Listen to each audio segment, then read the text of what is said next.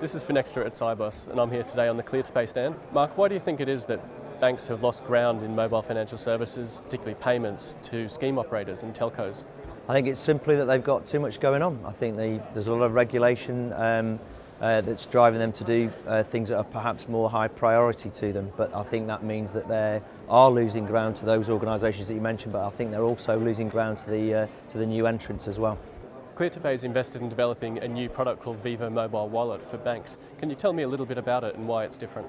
Yeah, it's a very different proposition. I think most of the wallets out there are being pushed by the handset providers or the likes of Visa and MasterCard or indeed or PayPal, and those are very much disintermediary for the banks.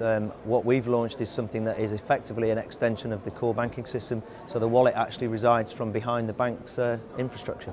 And what will this mean for the products that banks are able to use to engage with their customers?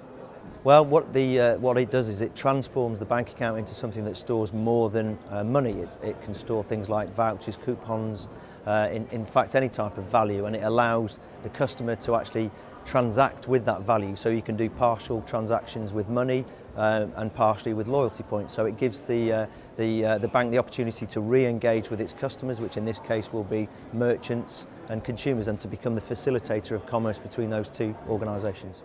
Most mobile wallets to date have been aimed firmly at the retail consumer. Is there any scope within this product for banks to think beyond this? Absolutely, yeah. Viva is effectively a set of virtual accounts. So you can have virtual accounts that are aimed at corporate customers such as asset management, pension companies, real estate agents, anything that allows client money operations for the bank to offer to their customers as a service.